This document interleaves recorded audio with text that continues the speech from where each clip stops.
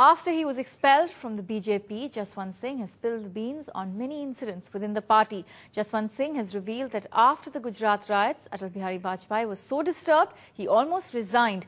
Now, speaking to Shekhar Gupta on NDTV's Walk the Talk, Jaswant also said that Vajpayee wanted to take action against Narendra Modi, but L.K. Advani stopped him, saying there will be commotion in the party, and Jaswant Singh himself had to defuse the situation. So Mr. Vajpayee was deeply disturbed. I also met him many times those days. In the Gujarat riot days, he was deeply disturbed. He did not sleep well. No, he was he continued to remain disturbed.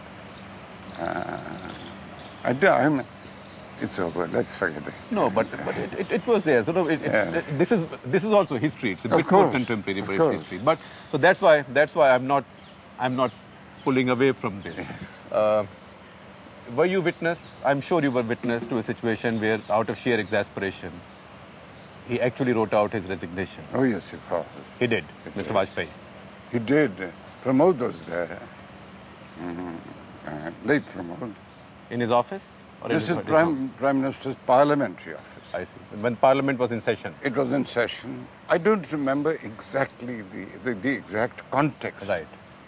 But he wrote it. Pramod called me from the house. Bhai, jaldi aiye, Jaswant ji. I didn't know what had happened, but if I'm summoned to the Prime Minister's office, I will naturally leave. So I went and I was told, Sambhaliye, istifa de rahe hain. You don't mind my speaking in Hindi? So I went in and he'd called his secretary, so quietly I told the secretary to go away. And I told him not to come back. He asked me, क्या कर रहे हो? ये क्या कर रहे हो? Rather sternly, which he never was, ordinarily. He asked you? Asked me, ये क्या कर रहे हो? Because after all, it was a very... He was determined to resign at that moment. No, it was a very impertinent thing on my part to do, to go inside the Prime Minister's office and tell the Prime Minister's secretary, would you leave? Would you leave?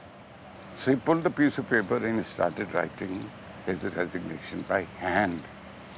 You know, Shekhar. Because he was dictating it to the secretary and you had shooed him away.